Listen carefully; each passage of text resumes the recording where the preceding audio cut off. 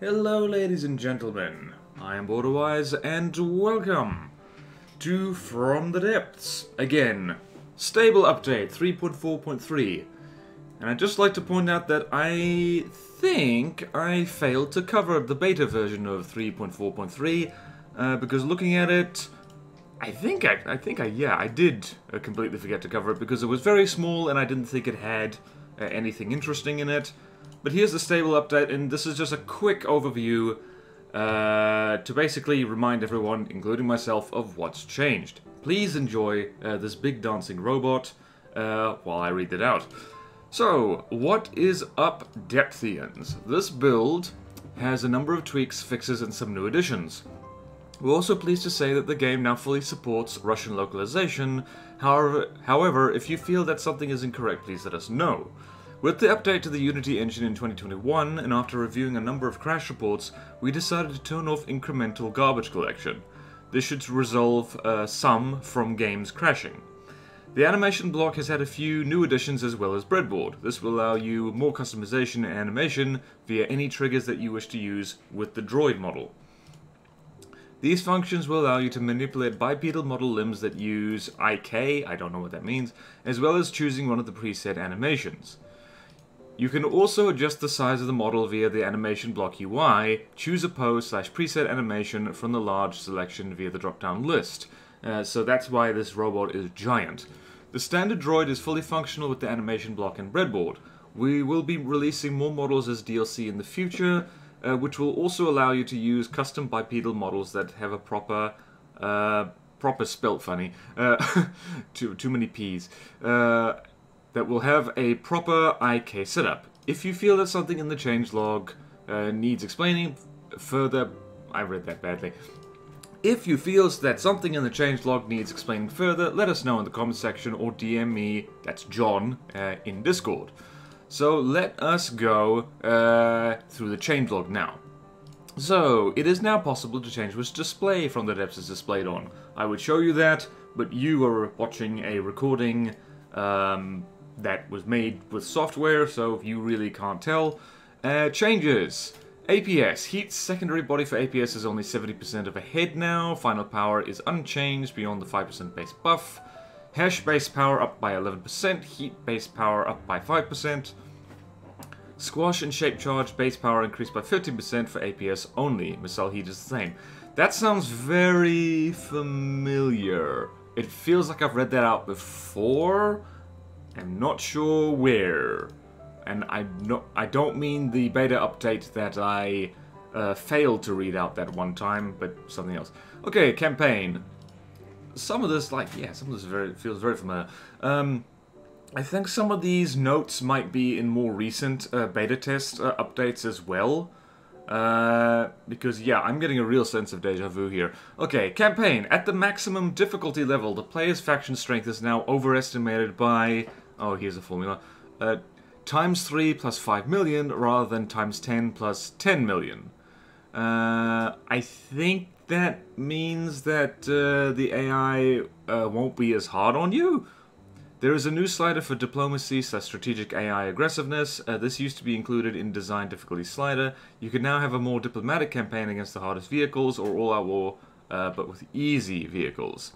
And actually, there is a way. Let's go look at that. I haven't looked at that. I want to go look at that. So let's go new campaign, quest for Nita. Not actually gonna roll it. So let's start with the custom settings. So.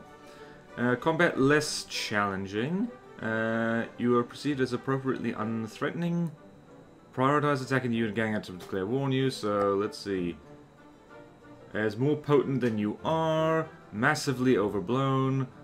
You are seen as an existential threat that few would risk dismissing. Okay, so this is how to make them more aggressive towards you, I guess. Alright, that's cool. And then this is the design difficulty. So if you do something like this and this, everyone declares war on you, but with easy vehicles. But if you do something like this, there, you get fewer things sent at you, but they're more challenging, which is very interesting. I should go and recreate my dancing robot. And let's have our dancing robot again, because we can do that. And in case you're wondering how this works, just go here, scale, whee, and let's have it. Okay, so this is all oh my word, anime stuff. Let's go here, dance, chin drop, what's that? Yep, chin drop, there we go. Oh, look at him, he's on a pole. Okay, where were we? Alright, so diplomacy. At least one of the available options should now not cost any commodities.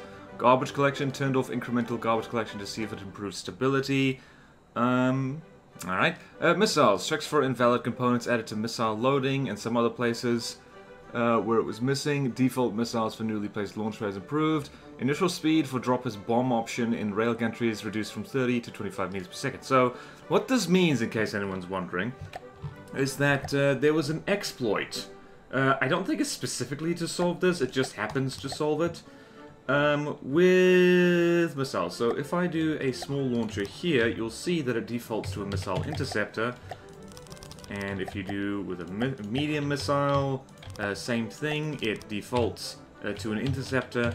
And back in the day, which wasn't that long ago, if you do the same thing with a large missile, it would also default to an interceptor, but now it doesn't do that, which is much more sensible, actually, and now you really can't do this at all.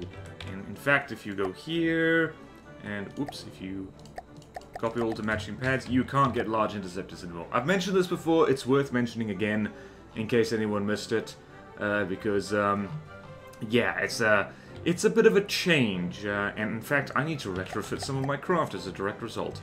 Okay, you go away, because the dancing robot needs the spotlight. Okay, where were we? Wheels! It is now possible to only display the spring and axle for a wheel, and not the block attachment. Okay, cool. Right, so I am going to read out the fixes, which I don't always do, because some of them seem to be kind of important. So, ACB controller. ACB controllers now work correctly if they are spawned in a destroyed state and are then repaired. Okay, good. Animation block. Fix the breadboard to animation block filtering by name. Breadboard. Fixed an issue where some breadboard components would run their logic more than one time per frame. One-shot component will now correctly only activate once. The first output of the steering info component now indicates whether the mainframe's movement is turned on or off. Bugs. Fixed fortress turbines taking damage but out of power if the language is changed from English. Wow. Campaign.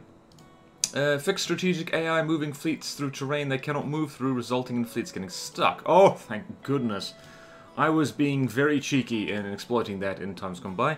Fixed a rare issue with the strategic AI would not correctly change the path of a fleet if its destination changed. Fleets with the patrol route setup will now properly save and load the waypoint they were moving towards. Aha! I was wondering about that. So, I think I was actually having trouble with that very bug at some points and didn't even realize. Diplomacy. Fixed a problem, preventing the player from getting options with a lot of enemies. EMP. EMP charges can now travel between constructs. Ooh! Let's test that. Let's test that. So let us have a sub-object. Let's have a spin block. And go dun dun dun dun dun. And if I put a delicious AI thingy here, and I have my EMP tool. Let's see.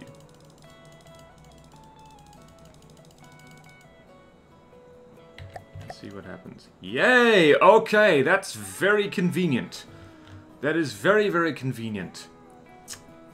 And I actually am going to leave this right here for a second, because I think there's another change that is kind of important. Okay, so EMP, blah blah blah. Explosions! Explosions should now be rounder. It probably won't change a thing as no explosions reach their max radius. Okay, cool. Fleet movement. A fleet with a land unit will no longer move over water. Grid casts. Fixed a rare problem causing grid casts with an alignment very close to a construct's rotation to miss. Don't know what that means. Hologram projector. Hologram projector now work... Hologram projectors now work correctly if they are spawned in a destroyed state and then repaired. Impact. Impact damage can now travel between constructs. This is important, because it means that anything that does thump damage is now way more scary. So let's go here. Let's go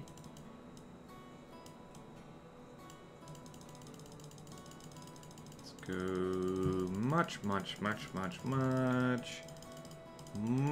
damage. So, it should mean that those wooden blocks get destroyed if I do this. Excuse me?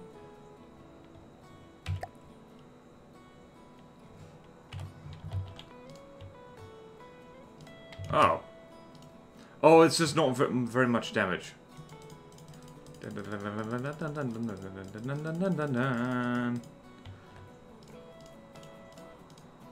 Okay. No, don't repair anything.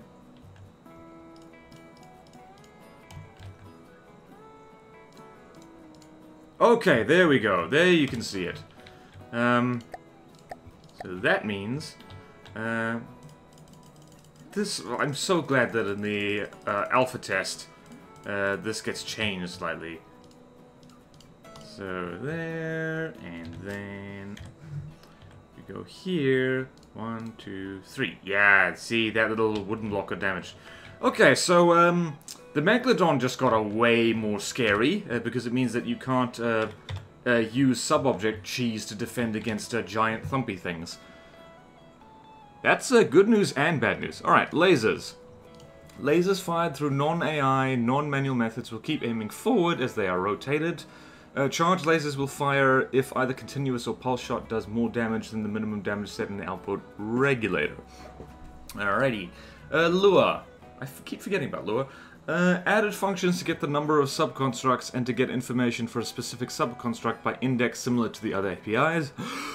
Replaced outdated propulsion methods with new functions, add propulsion request, set propulsion request, and get propulsion request.